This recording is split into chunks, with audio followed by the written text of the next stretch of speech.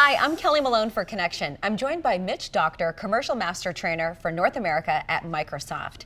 In this episode of Inside Access, we're looking at Windows 11 Pro and the modern devices that support it and the way modern users work. Hi, Mitch. Hi, Kelly. How are you? Great. So take us through some of the important advancements users will notice right away when upgrading from Windows 10. Yeah, and I think one of the biggest things is that users become more productive.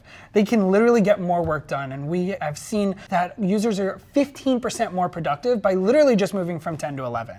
So let's look at a couple of reasons why that is, and why don't we jump down to our brand new Windows 11 Pro device to take a look. All right. So the first big thing that users will notice is that the start menu has moved, and it's kind of centered and mean to be kind of centered in your world. So we'll hit the start menu and we'll take a quick look.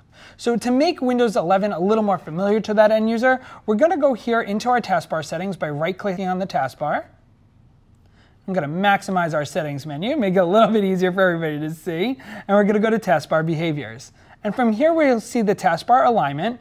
We'll go from center to left. And now we have our start menu left justified. Yeah. Kind of, you know, as everybody goes, oh, the normal start menu, right? So I'm going to bring it back to center, and let's talk about what Windows looks like and what that actual start menu looks like here. The new start menu in Windows 11 allows you tons of personalization. And the first thing I really like is the idea around recommended. Recommended will show you applications or documents or different things, even a website, for instance, that maybe you go to all the time. The same Excel file you put data into day after day, it'll just sit there. You don't have to go looking for it or opening it. All you'll do is click once and it'll open in the correct application. Now, there's even a further personalization. I think one of the really neat things is decluttering your start menu and decluttering your life. So what we can do is we can actually take applications, just like you would on a modern mobile device, for instance, and stack that up into a folder.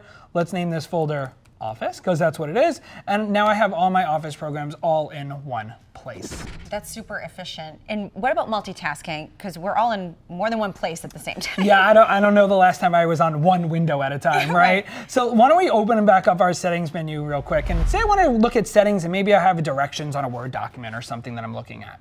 So what I can do is grab that actual window and I'll drag it to the top of my screen.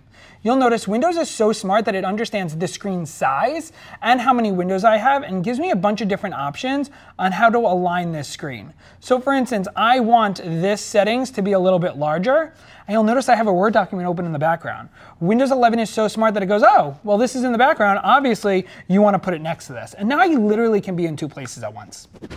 So accessibility is a hot topic. Huge. How do modern Windows 11 Pro devices promote equitability? Yeah, and I think that's huge. And for the very first time here in the settings menu, I want to bring your attention to an actual settings menu just for accessibility. It's literally that easy. So there's incredible accessibility things in here, whether we want to change text size, or one of my favorite things around accessibility is as simple as making a cursor really nice and big to see. Now we'll go down our breadcrumbs here and back to accessibility, because there's one other giant new feature to call out, and that is system-wide live captions. Wow. The idea of being able to have captions on a video that we're literally recording right now and putting that on a computer and having live captions on that without any additional text files or anything else. So any audio or video on a system will have and can have live captioning.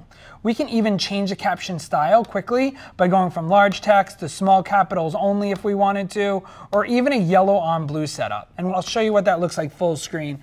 It makes it really, really accessible for any user.